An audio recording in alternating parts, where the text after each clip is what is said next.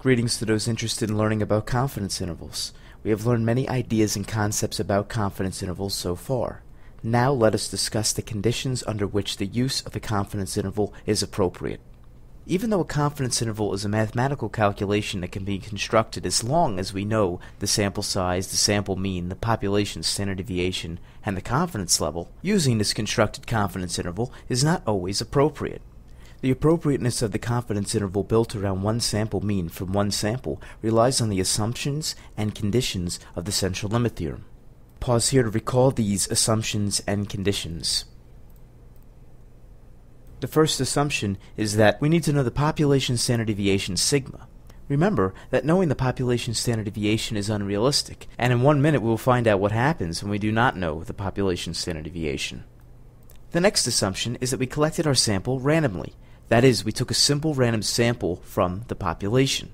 The conditions necessary involve the shape of the population distribution. If the population distribution is normal, the sampling distribution can be treated as normal no matter what the sample size n is.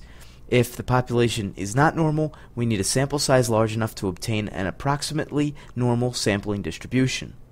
Large enough depends on how non-normal our population is.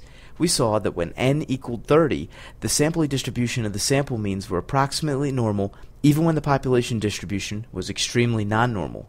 If we could treat our sampling distribution as normal, then it will be appropriate to use the confidence interval formula that we have learned already, and we know that our interpretations will be accurate. Now, what if we do not know the population standard deviation sigma? Pause here to recall how to estimate sigma. Remember that we can estimate the population standard deviation sigma with the sample standard deviation S, calculated from sample data, and it is known to be a good estimate. Here are the formulas for the population and sample standard deviations. The population formula assumes you have measurements on all individuals in the population and uses the population size capital N and the population mean mu in its calculation. There is only one value of sigma for the population. However, in reality, sigma is often unknown. If this is the case, we calculate S using the sample size n and the sample mean x bar in its calculation. Since we are estimating mu with x bar, in the process of calculating S, it is known that the observations in a sample will tend to be closer to x bar than mu, and we end up underestimating the variability of the data.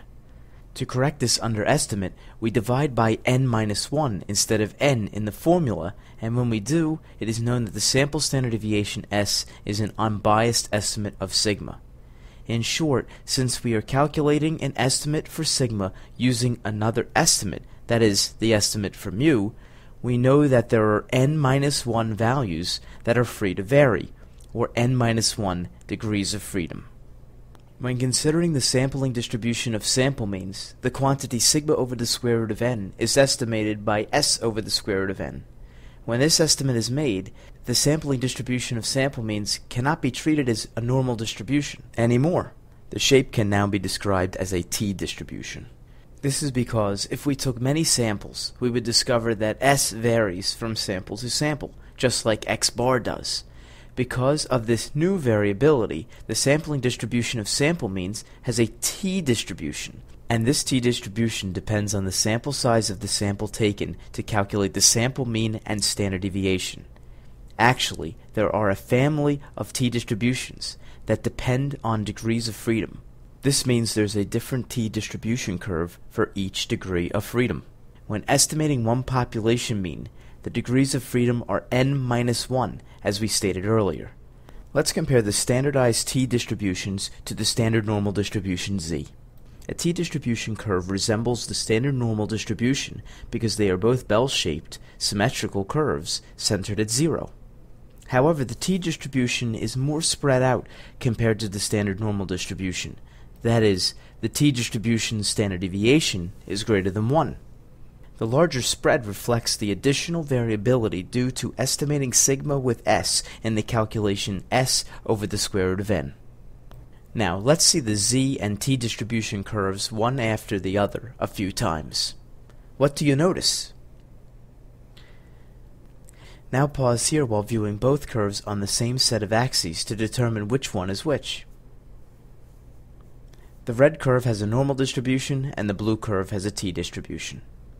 Next, let's view a series of t-distribution curves with different values of degrees of freedom, n-1, one after another.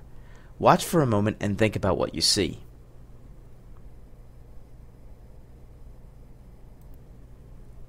Now view one graph with various t-distribution curves and another with the standard normal distribution curve added in red. Pause at each graph to think about what you notice. We notice that as the degrees of freedom increase, the t-distribution's shape gets closer and closer to the shape of the standard normal distribution.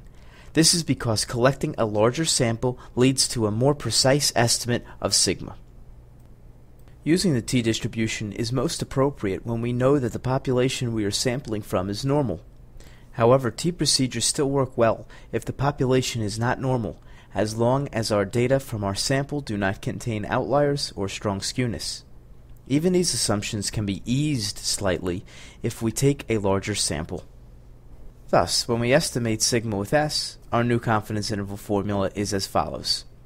As long as the use of this confidence interval is appropriate, our interpretation of this confidence interval is exactly the same as we learned before. We will need to obtain t-star critical values to calculate the confidence interval, and these calculations can be done using a table or a computer program such as Microsoft Excel or Minitab. In the comments below this video, I provide a link to an accurate t-table posted on Wikipedia. In addition, I will use graphs produced in Minitab to show t-star critical values in this video. Going back to the heights of adult males in Virginia example, we made the unrealistic assumption that the population standard deviation sigma was 3 inches. Now assume sigma is unknown, and we will have to calculate both the sample mean and sample standard deviation from the data to construct a 95% confidence interval. Here is a sample of 16 heights from the population of adult males in Virginia, and the histogram of the sample data. Pause here to determine if the t-distribution is appropriate, and if so, go ahead and calculate x-bar and s. The t-distribution in this case is appropriate because the sample data are not extremely skewed and there are no possible outliers. X-bar equals 67.77 and S equals 3.83. Now we will construct a 95% confidence interval for the population mean height. To complete the interval, we will need to calculate the t-star value. As I said, there are many ways to do this. Keep in mind our degrees of freedom are 15 because we took a sample of 16. Let's look at the graph first. The graph shows that 95% of the data fall between plus or minus 2.13. Now we can confirm this t-star value from the t-table. Go across the top to 95% and go down that column to the degrees of freedom 15. The value on the t-table is 2.131. Pause here to compare this value to 1.96. As we can see, the t-star value is larger than the z-star value, but if we look down the 95% column on the t-table, we notice the t-star critical values get closer to the z-star value of 1.96. Also note, the table only gives the positive values because it assumes you know the t-distribution is symmetrical. Pause now to construct the 95% confidence interval and interpret that interval. Here are the results. We can see that we are 95% confident that the interval 65.73 to 69.81 inches captures the true population mean height. The second part of the interpretation can be seen here. Next time we will check this second part of the interpretation by constructing many confidence intervals. In addition, we will learn to construct confidence intervals using categorical data. Thanks for watching.